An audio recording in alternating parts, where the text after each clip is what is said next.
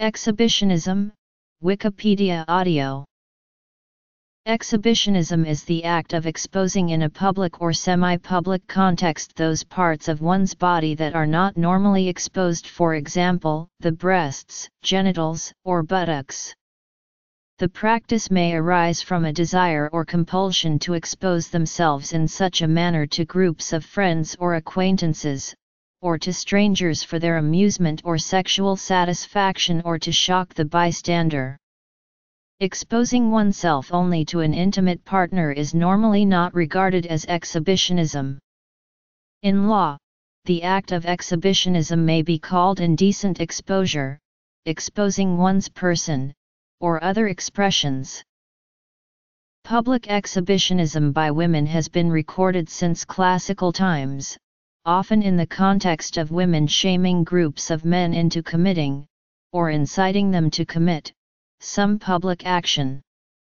The ancient Greek historian Herodotus gives an account of exhibitionistic behaviors from the 5th century BC in the Histories. Herodotus writes that when people travel to Bubastis for the festival, this is what they do. Every baris carrying them there overflows with people, a huge crowd of them, men and women together. Some of the women have clappers, while some of the men have pipes which they play throughout the voyage. The rest of the men and women sing and clap their hands. When in the course of their journey they reach a community not the city of their destination, but somewhere else, they steer the baris close to the bank.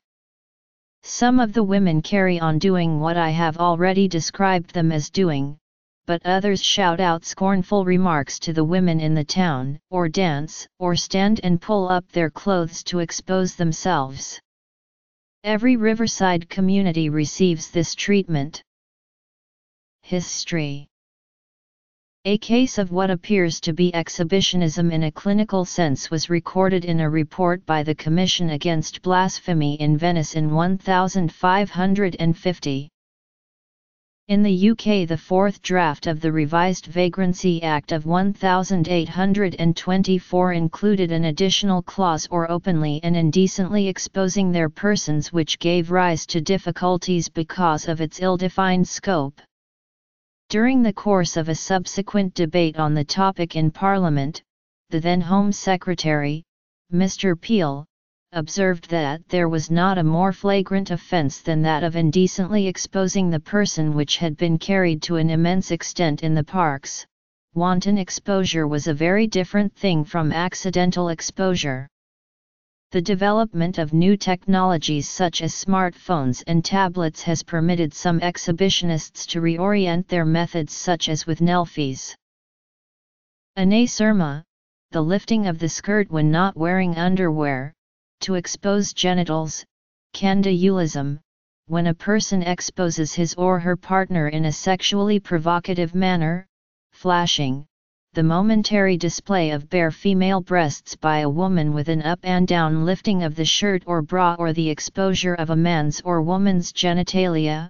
Martimaclia, a paraphilia which involves sexual attraction to having others watch the execution of a sexual act. Mooning, the display of bare buttocks by pulling down of trousers and underwear.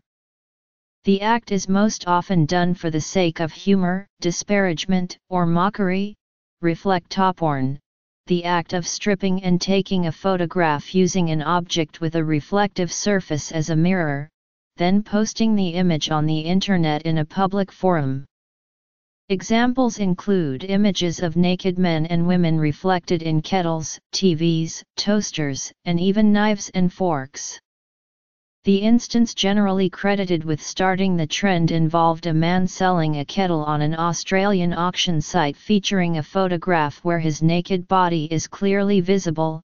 Other instances followed, and the specific term reflectoporn was coined by Chris Stevens of Internet Magazine. Streaking, the act of running naked through a public place. The intent is not usually sexual but for shock value. Telephone scatologia, the act of making obscene phone calls to random or known recipients. Some researchers have claimed that this is a variant of exhibitionism, even though it has no in-person physical component. Exhibitionism was first described as a disorder in 1877 by French physician and psychiatrist Charles Lassague.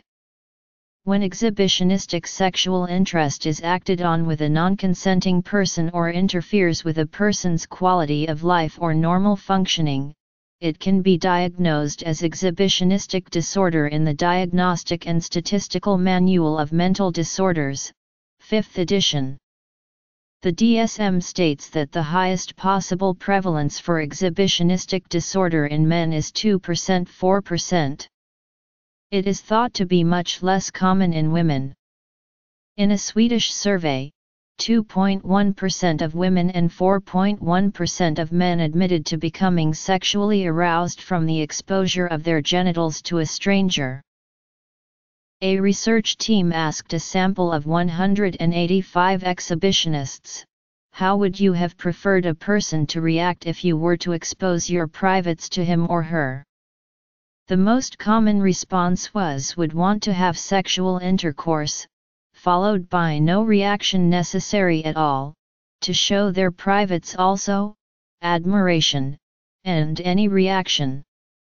Only very few exhibitionists chose anger and disgust or fear. Various types of behavior are classified as exhibitionism, including the DSM-5 diagnosis for exhibitionistic disorder has 3 subtypes: exhibitionists interested in exposing themselves to adults, to prepubescent children, or to both. Notes: Psychological aspects. Types of exposure.